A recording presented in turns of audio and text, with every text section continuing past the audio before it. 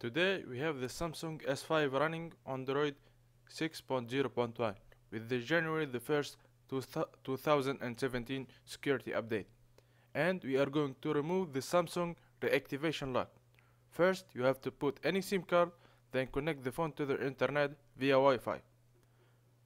Then when it asks you to enter the Samsung account, press the emergency call, then dial 911. Press the three dots, then messages. It will open the messaging app. You can go back to the dialer and close it. Now hold the paperclip icon. It will show some option. Hold the maps.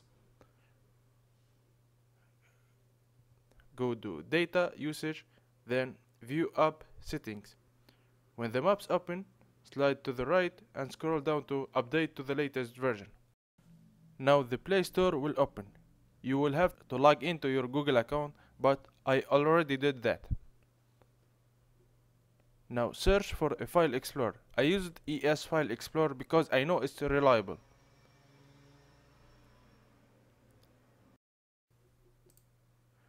After you open it, you will have to plug a micro USB flash drive like this one from SanDisk, or you can just use a normal flash drive with OTG cable. By the way, you have to plug it to another phone before using it so it have the right format. Inside the drive, put package disabler and quick shortcut maker. I will put the download link in the description. Now open the APK package disabler and it will install the application Aptoid.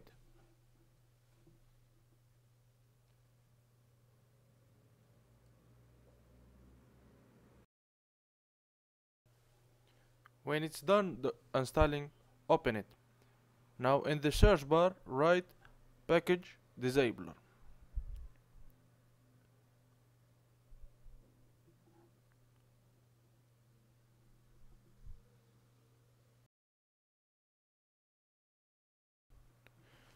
You will find many applications with the same name, but this blue one worked fine for me, so just install it.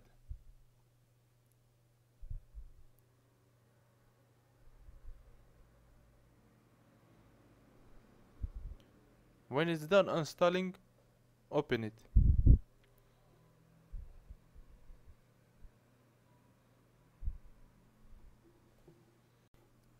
I am plugging this cable just to keep the phone charging. It's not connected to a PC. Okay, press enable admin and activate, then confirm.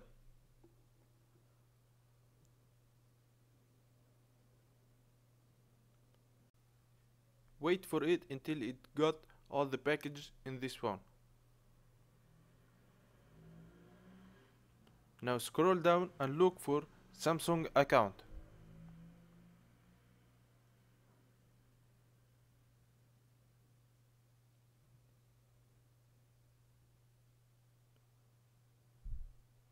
Check this box to disable it and look for the second package, which is Samsung Setup Wizard, and disable it as well.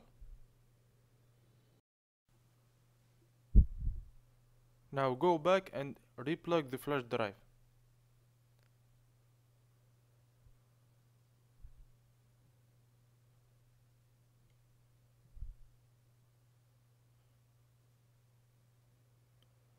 Now you have to install quick shortcut maker.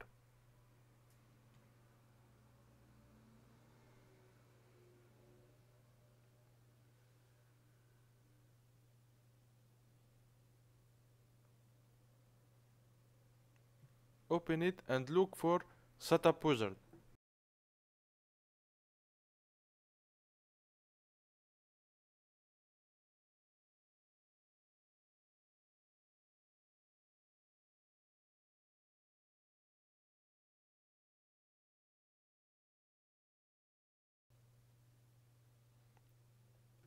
Now look for the event that ends with setup exit activity. Enter it and press try. Now the phone will open. before we finish, I have to tell you that you have to keep the package disabler installed, because if you remove it, then the Samsung account apps will be reactivated again and the phone will be locked. Thank you for watching, and don't forget to subscribe and follow us on social media.